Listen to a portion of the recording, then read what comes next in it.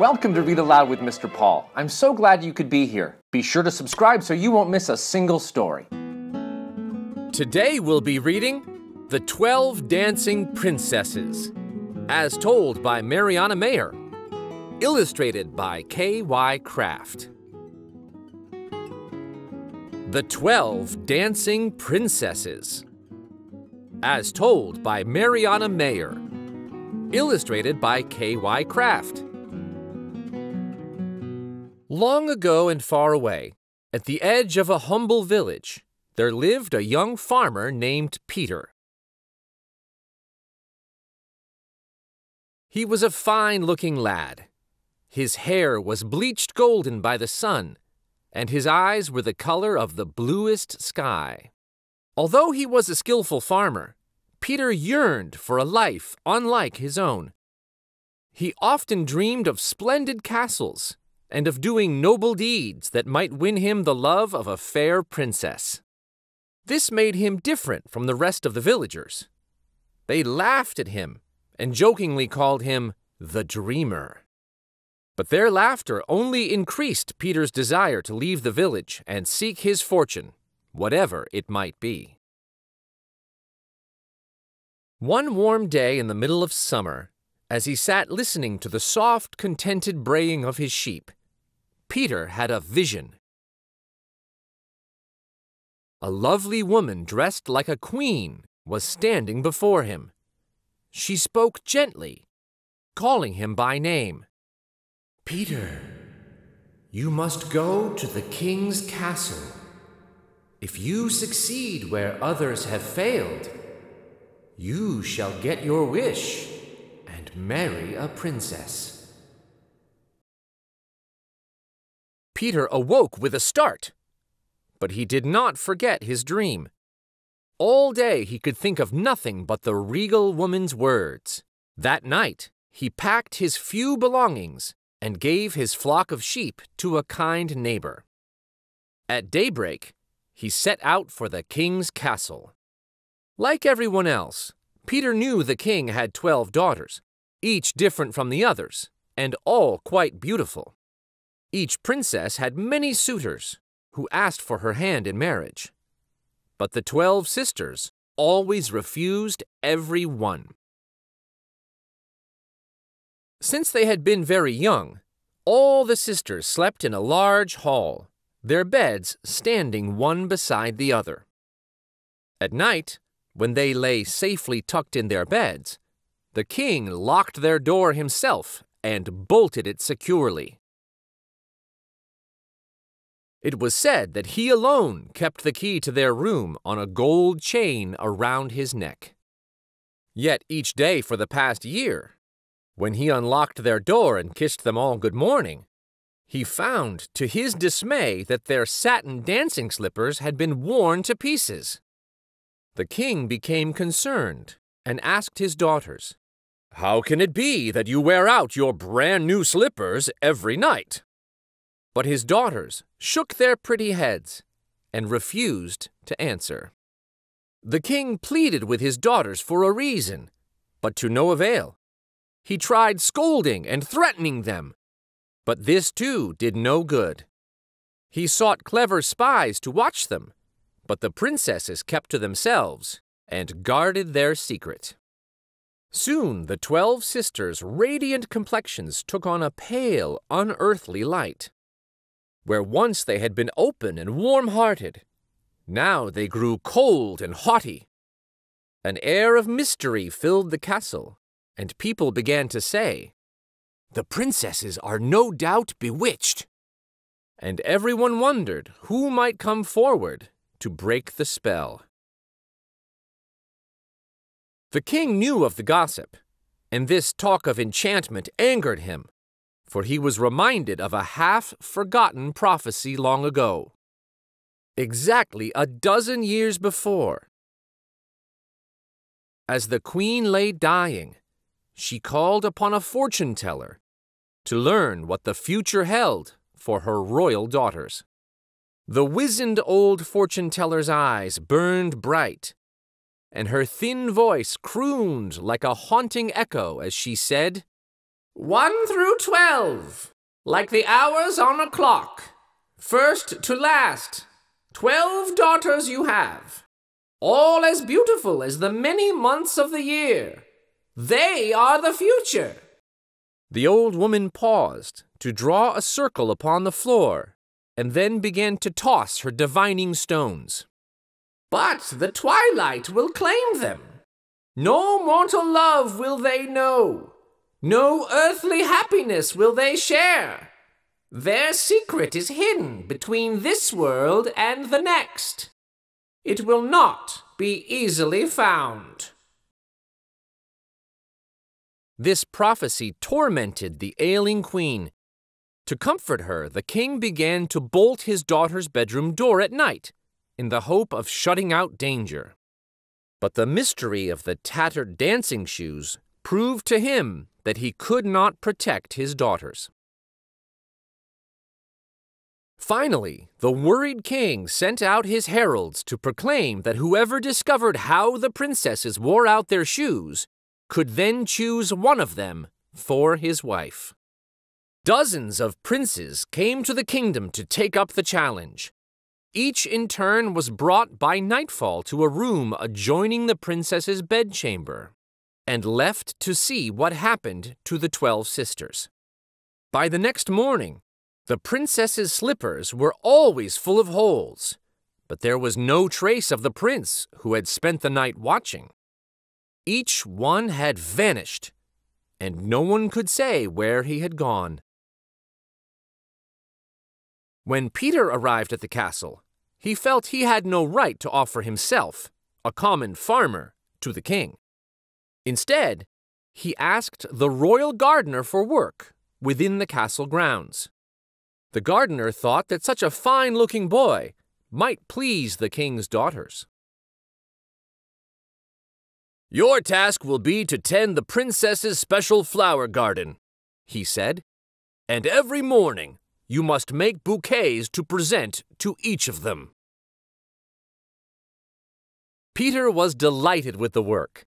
Wherever Peter's gentle hands touched the earth, it grew fruitful for him. Flowering vines climbed the castle walls and framed the princess's upper windows in thick bowers. And the velvet-petaled violet, the rose, the honey-cupped tulip, and the poppy grew in rioting glory in their garden. At sunrise, he carefully selected blossoms and placed them in 12 identical baskets. When the princesses awoke late in the morning, he gave a basket to each, and all but one took the bouquets without even a glance. The youngest, Princess Elise, thanked him graciously. She fixed her amber eyes on him and smiled as she said, "Oh, sisters, look how handsome our new gardener is."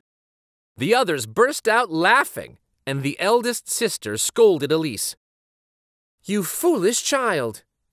How can you, a princess, take notice of a common gardener?" Elise's gentle beauty struck Peter. She was small and spirited. Her rich black hair fell about her delicate shoulders, and a smile came easily to her lips. From their first meeting, Peter longed to discover the princess's secret.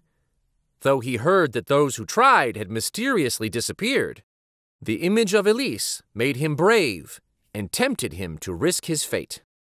But how, he wondered, shall I succeed? Night after night, Peter lay awake trying to think of a plan, but to no avail. Many weeks passed, and finally he began to lose faith altogether, when one night the same lovely woman appeared before him. "Seek help from what you know best," she said. "Through your own gifts you shall succeed." When Peter awoke, his dream made little sense to him. Then one day, while working in the royal garden, Peter found a small silver-green plant struggling to grow among the weeds he was clearing. Yet, rather than discard it along with the weeds, he nurtured it. Day after day, the fragile plant flourished, and soon a tiny bud appeared. When the bud bloomed, its delicate petals were golden. Peter thought to give the flower to Elise, but that afternoon she stayed close to her sisters, and he had no chance to catch her alone. Disappointed, Peter took the flower to his own room, and standing before a mirror, he placed it in his buttonhole. Suddenly, his image faded, and he was invisible. That night, Peter used the tiny golden flower to tiptoe unseen behind the 12 princesses as they went into their bedchamber. The room was candlelit and spacious. A fire burned brightly in the huge fireplace, and 12 canopied beds, draped with heavy satin damask, stood all in a row. Quietly, Peter crept under a bed to wait. Soon everything was silent, save for the ticking of a clock. Hours passed as the clock struck 10, 11, then 12. All of a sudden, there were the sounds of rustling silk and the sisters' soft laughter. The eldest said, "Hurry, we mustn't be late."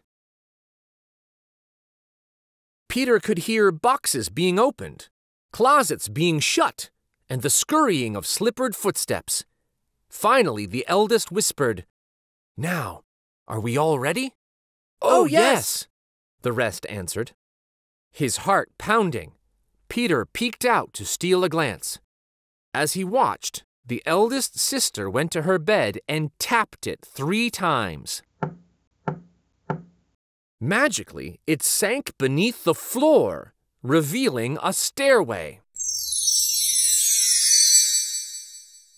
Then, beautifully gowned, the 12 princesses took up the bouquets Peter had made them that morning, and single file, they hurriedly descended the long, winding staircase. Peter rushed from his hiding place and followed. In his haste, he stepped on the hem of Elise's gown. "Please wait! There is someone behind me!" cried Elise. "He has hold of my gown!" "You silly baby, you are afraid of your own shadow tonight," said the eldest, looking back at her. "There is no one there. You have simply caught the hem of your gown with your heel." Though she was unable to explain her uneasiness, Elise kept looking behind her nervously. But despite her fears, like her sisters, she could not resist going on. The princesses continued to drift gracefully down the staircase, which took them to the threshold of a world outside their own, a strange and wonderful twilight kingdom. The eldest sister opened a gate covered with vines, and a little silver forest stretched ahead of them. They quickened their steps as the moon led their way down a narrow footpath. Silently, Peter pursued them. Warm, fragrant breezes, scented with jasmine, filled the air. And under the moonlight, pure silver leaves sparkled and danced like musical chimes. Very faintly, Peter heard the sound of violins far in the distance. Drawing clear of the silver trees, they soon came to a dazzling forest of gold. Thousands of gold leaves caught the light of the moon, and it seemed to be bright golden day instead of silver night. The music was clearer now, and Peter could just catch the sounds of instruments playing a beguiling tune. Next, they crossed to another forest, more stunning than the others, where glittering diamonds clustered upon every leaf. It was as though all the stars in the heavens had come to rest upon these leaves. The music grew stronger still, and all at once the sisters began to run toward the sound. At last, breathless, they arrived at a large lake. On the shore, 12 small boats stood awaiting them, and in each a fine prince was seated. Peter quickly sat himself beside Elise. Grasping the oars, the princes began rowing smoothly across the lake. Elise's boat went more slowly than the rest, since it held an extra passenger. "Why is it that our boat lags behind tonight?" she asked her partner. "I don't know, but I must row with all my strength, and still we are the last," replied the prince. As they neared the other side of the lake, Peter saw a splendid black marble palace, brilliantly lit at every window. The moment the boats touched shore, the music swelled and quickened. Violins, harpsichords, drums, and cymbals joined together to create an irresistible dance melody. The princesses took hold of their partners' hands and eagerly skipped into the palace. They entered a huge ballroom where they were greeted by many other young dancers. Gleaming mirrored walls surrounded them and reflected the crystal chandeliers that hung from the high vaulted ceiling. As the group was swept up by the first dance, Peter felt he had never seen more graceful young men and women. Endlessly they danced on and on, seeming never to tire. Soon even Peter found he was powerless to resist dancing to the hypnotic music. In the shadows, alone and unseen, he followed along in time with the others. Though Peter admired the loveliness of all the sisters, it was the youngest princess who seemed to him the most beautiful. Her amber eyes glowed with light as she moved with the music, and it was easy to see that she loved dancing more than anything else in the world. Peter wished that he was her partner, and envied the men who danced with her. But he had little cause to be jealous. The sisters' partners were in truth the very princes who had tried to find out their secret. One by one, they were each brought back to the black marble palace and given a special potion that turned their hearts to ice and left them nothing but a love of dancing. Just before dawn, the princesses were forced to stop dancing, for the soles of their new slippers were worn with holes. But a wonderful banquet had been set for them. They ate, laughed, and drank till the eldest sister gathered them together to return home. Still invisible, Peter took the seat beside Elise, and the princes rowed their boats back across the lake. When they arrived, the sisters waved goodbye to their partners, promising to meet again the next night. Then they hurried home, following the same path. But as they were leaving the Forest of Diamonds, Peter, wishing for proof of all the wonders he had seen that night, broke a small branch from one of the trees. To his horror, a crack, like the breaking of glass, filled the woods. "What was that?" cried Elise, whirling around. "It's nothing but the wind through the trees," said the eldest sister, yawning. "Come, don't keep us waiting for you." In the Forest of Gold, Peter quietly tried to pull a twig from a golden branch, but a violent snap resounded throughout the woods. "Stop!" shouted Elise. "Something is very wrong." But the eldest said, "That is nothing but the distant sound of lightning." At last they reached the Forest of Silver. Boldly, Peter tore a branch from a silver tree. Suddenly, there was the rumbling of thunder all around them. "Oh, sisters!" cried Elise, standing still. "All night I've felt something strange hovering about us." But the eldest answered, "You little mouse, your fears make us all nervous. It's nothing but the clatter of an oncoming storm. Now hurry, we must get home before sunrise." While she was speaking, Peter was able to slip ahead. He ran up the staircase to the princess's room. There he flung open a window and managed to climb down the thick vines that clung to the castle walls.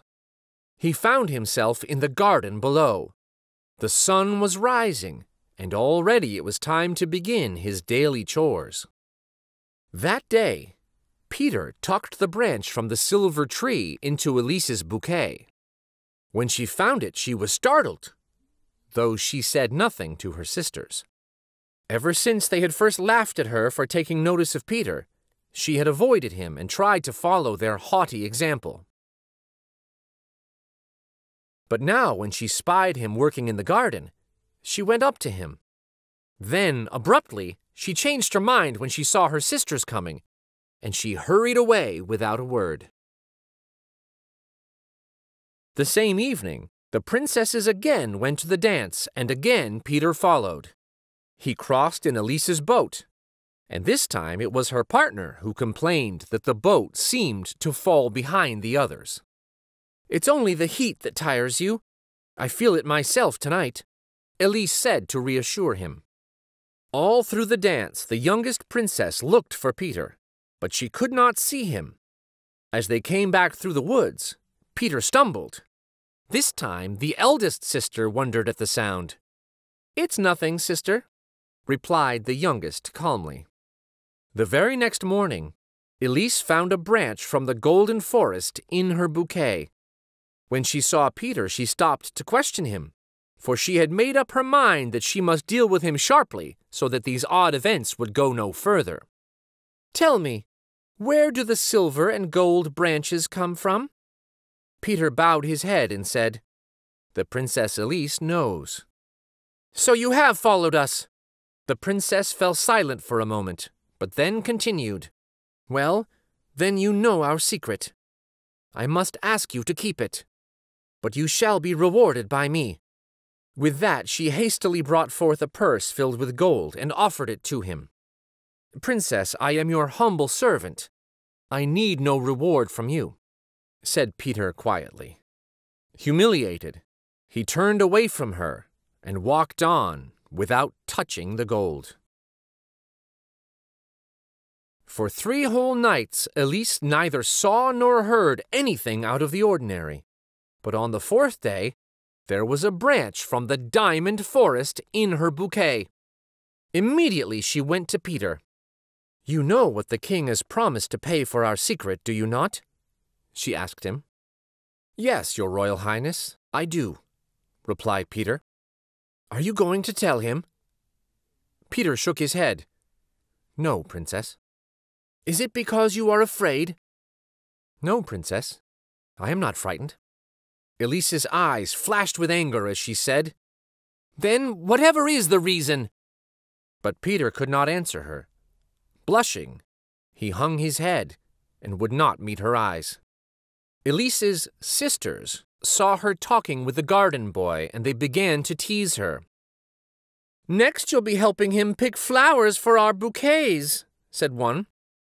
"Indeed, there can be no doubt she's falling in love with the garden boy," said another, laughing.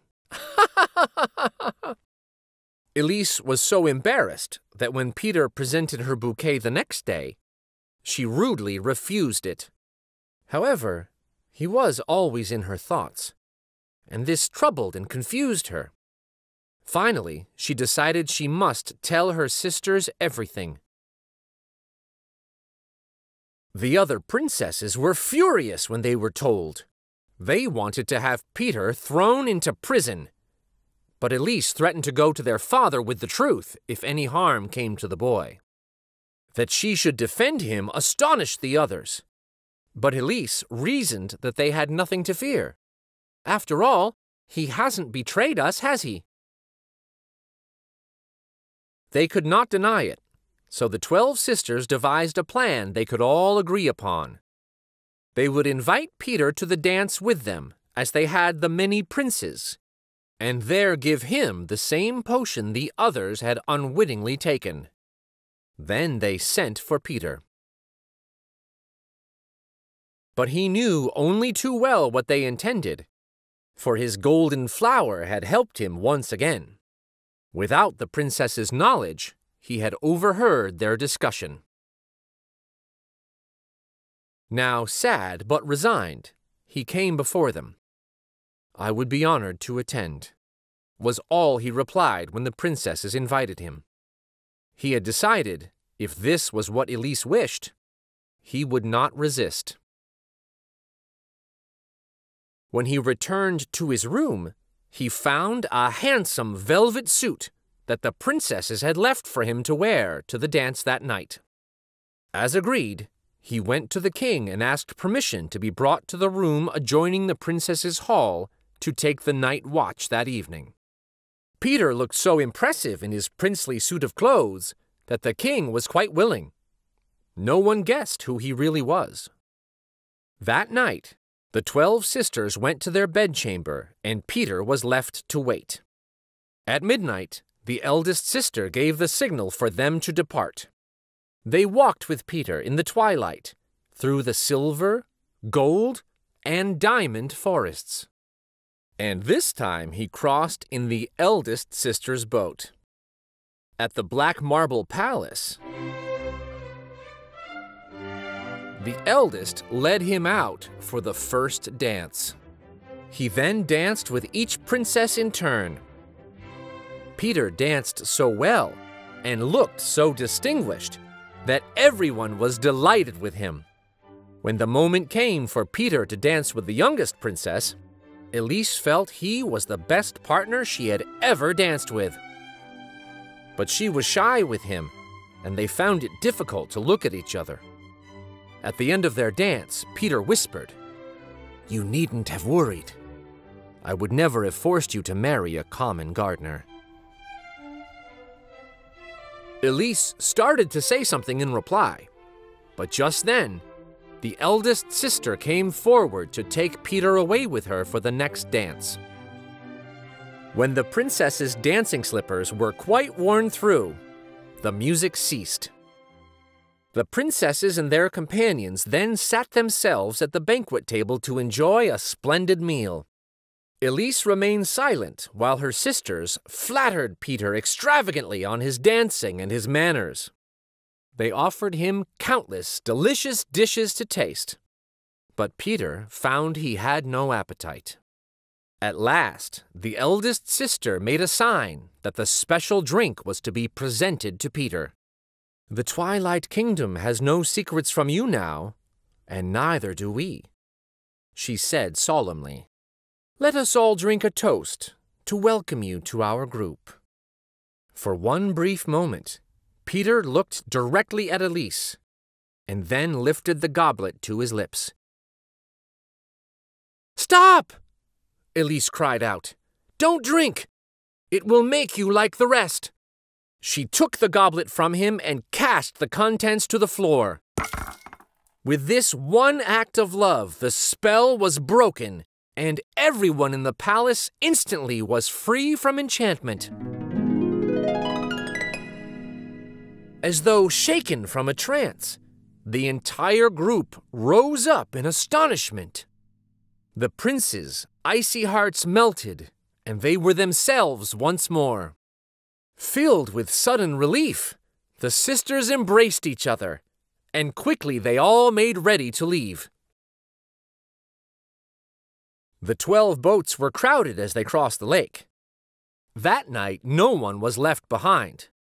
Together, everyone passed through the beautiful forests, and when they reached the staircase leading back to their own world, the sounds of crumbling stones could be heard in the distance.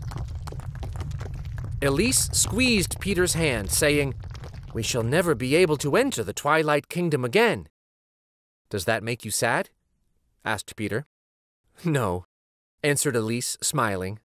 "We can always dance, but now we have each other, and I have come to love you more than anything else." When the princesses told their father what had happened, he was overjoyed. At once, he sent his heralds to announce that the mystery was solved. The spell had been broken. Throughout the kingdom, the people rejoiced at the news. And that very day, Elise and Peter's wedding was celebrated. The other 11 sisters were in attendance. And after the ceremony, naturally, there was the most magnificent ball.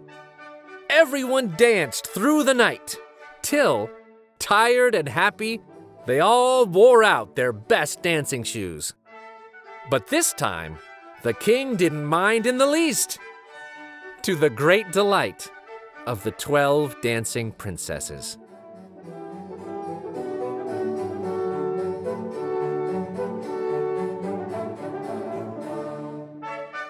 Thank you so much for joining me for Read Aloud with Mr. Paul. Until next time, discover the wonder in a book. Pick one up. Take a look. For more classic stories, like and subscribe to Read Aloud with Mr. Paul. Thanks again.